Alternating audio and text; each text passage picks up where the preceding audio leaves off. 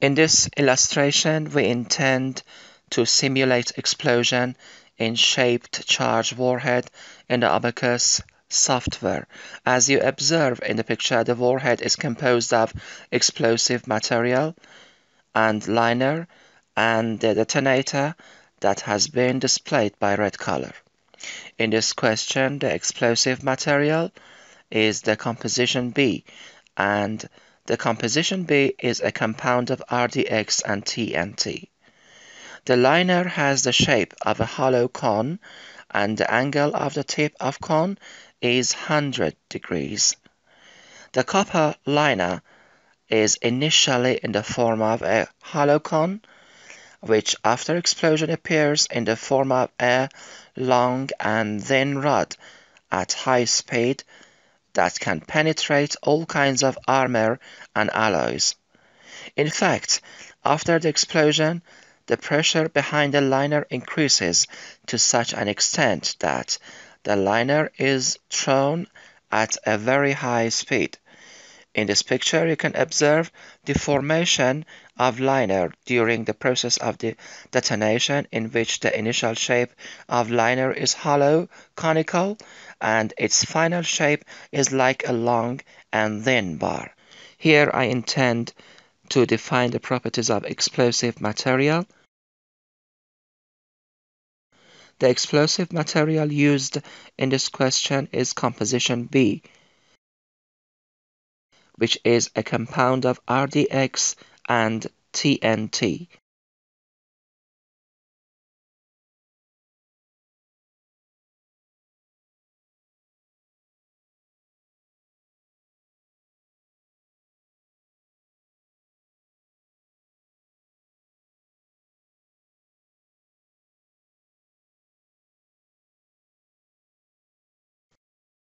I will click on Create Interaction, select Surface to Surface, Contact, and Continue.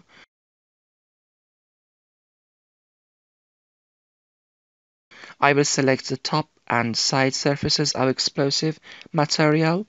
Done. Click on Surface, then click on Invert Display. Select the lower and side surfaces of copper liner. Done. And OK.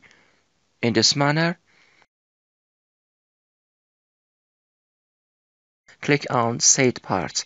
Enter approximate global size equal to 1 mm.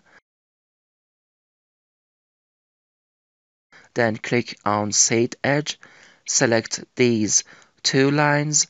Done. Enter approximate element size equal to 0.4 millimeters and OK. I will click on Assign Mesh Control, select Structure and then Quad and OK. Then I'll click on Mesh Part and Yes. I will click on Assign Element Type, select Liner, Done. Put the element library on Explicit and OK.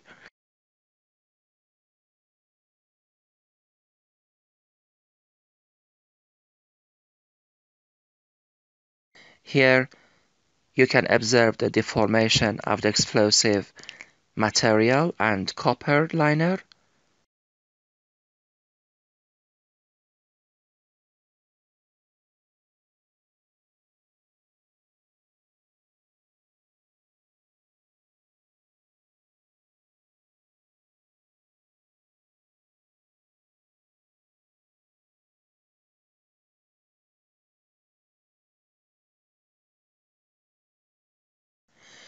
When the explosive explodes, a lot of pressure is applied to the back of the liner, which pushes the liner forward very quickly. And as you observe here, the maximum speed is nearly 5,000 meters per second. That the liner can pierce all types of armors, alloys, and hard targets at such an enormous speed.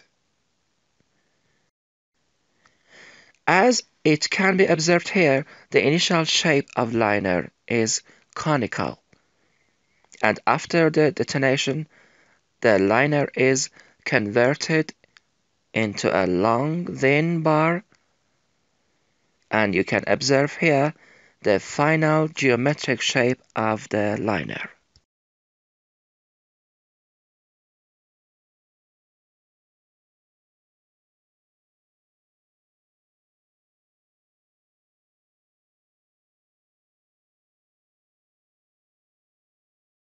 And click on plot.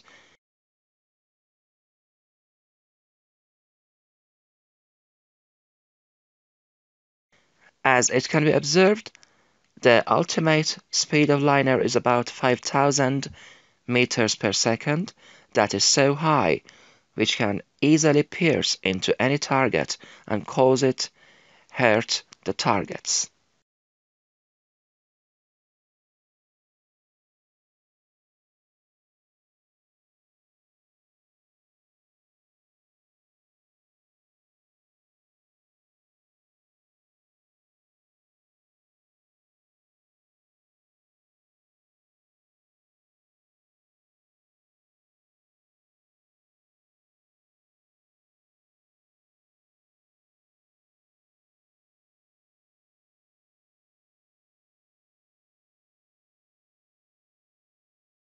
As you can see here, the initial shape of liner is in form of an hollow cone, which is converted into a long thin bar following the detonation.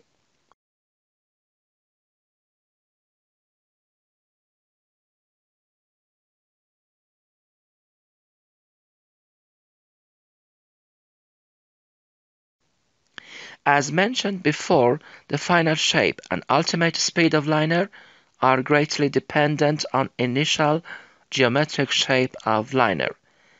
That is, if the angle of the tip of the cone changes, the final speed and final shape of the liner will change drastically.